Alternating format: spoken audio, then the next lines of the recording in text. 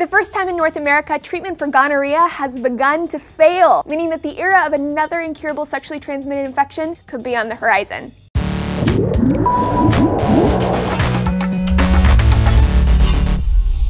Hi everyone, I'm Laci Green. Welcome to DNews.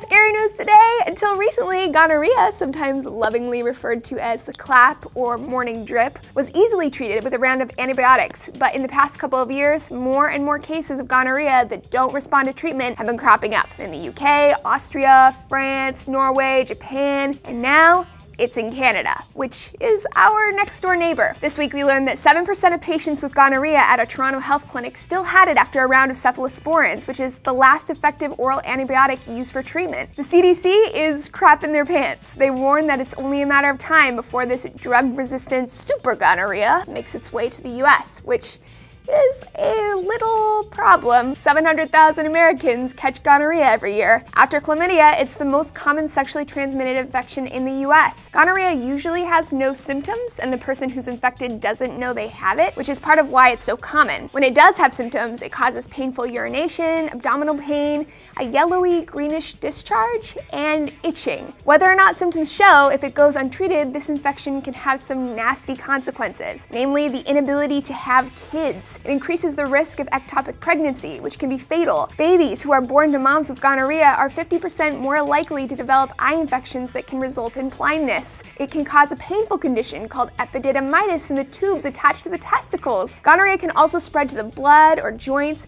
and cultivate a few other life-threatening conditions, so not good. But how does something like this happen all of a sudden? Put simply, the organism evolves and develops a resistance to drugs formulated to kill it. This is especially true when the drugs are used very often, which when you have 700,000 people with it, go figure. The problem is gonorrhea's adaptation moves at an astounding pace, partially because it picks up pieces of DNA from other bacteria. And when the evolution of an organism moves more quickly than we can, we are unable to treat it. According to the World Health Organization, in a few years, gonorrhea may not respond to any treatments. So what does this mean for you? It means if you're having sex, it should be safer sex, safer sex, safer sex for everybody. Gonorrhea is transmitted through sexual fluids. You know what I'm talking about. Vaginas, butts, and peens. You don't have to live in a plastic bubble or even wrap yourself in saran wrap unless you really want to. Just wear a condom. Use your dental dams. Vaginal sex, oral sex, and anal sex can all transmit the bacteria. So wrap your junk before you bump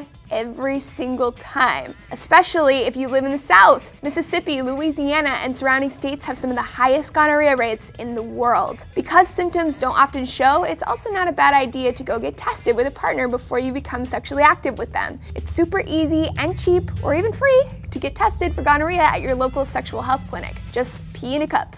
Sounds so bad, right? It could be much worse. It could be super gonorrhea. All right, guys, let me know your thoughts on this development down below and hit subscribe so you can catch our next DNews update.